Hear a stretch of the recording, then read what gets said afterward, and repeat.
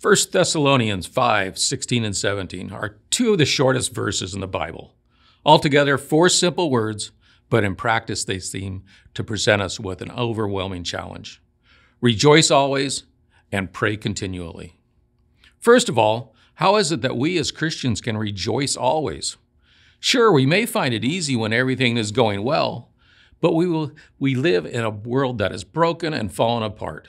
We face broken relationships, jobs that don't work out like we planned, homes that have water pipes that break, and somewhere along the line, we end up with bodies that don't work as good as they used to. And yet Paul tells us to rejoice always.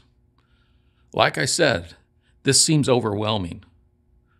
But it must be possible, otherwise Paul would not have said it. The seemingly impossible is made possible in that second short verse. Continual joy comes as a reality when we pray continually. Prayer is our connection to move the muscle of God. Whether we are alone or among a crowd, we have the full attention of our all-powerful God, a blood-bought privilege from all who put their faith on Jesus. One of the challenges I face, and maybe it's the same for you, is that I often neglect the conversational aspect of prayer. I think I have to do all the talking. So what James shared with us last month in the Christmas Unwrapped series has really stuck with me. Prayer is where I mostly listen to God, and God mostly listens to me. It's like spending time with your best friend.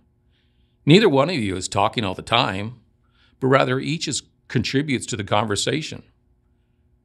But you're both listening for the other to speak. Hebrews 5:7 tells us that Jesus offered up prayers and petitions with fervent cries and tears to the one who could save him from death.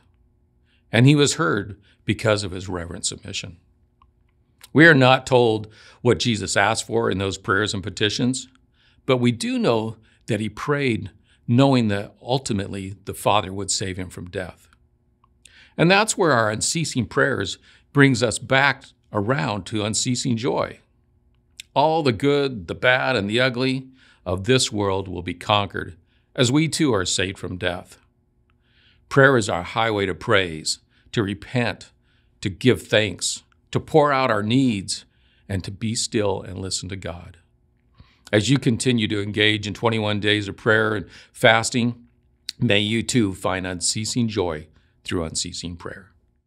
Hey, thank you for engaging with this episode of Anchored. Are you part of Bethel Church and interested in being a host for this podcast? We know that God speaks to each one of us. We want to faithfully grow the people who contribute and share their insights through this podcast. If you are interested in learning more about this opportunity, please email video@bethel.ch.